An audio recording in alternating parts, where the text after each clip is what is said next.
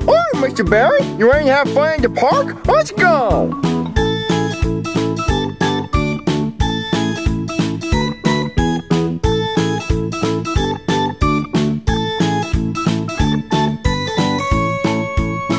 Alright, Mr. Barry, you wanna play hide and seek? I'll go hide and you count.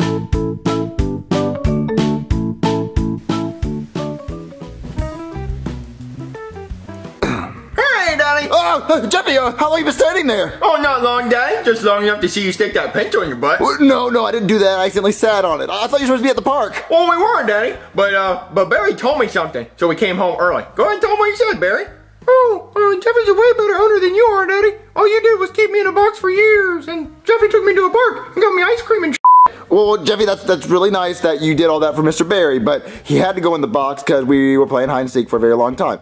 But yeah, so can you just leave me alone so I can have private time with a pencil? Alright, Daddy, but real quick, can I take Mr. Barry to school? Yeah, you can do whatever you want with him. Just don't lose him or get him dirty or destroy him, okay? Okay, Daddy. Come on, Mr. Barry. I'm going to show you to all my friends. Okay, where's that pencil at? Alright, class. Today, we're going to be answering the question, why did the chicken cross the road? Very simple answer as to why chicken crossed road. Everyone knows the chicken crossed the road to get to the egg roll on the other side. Egg roll very delicious.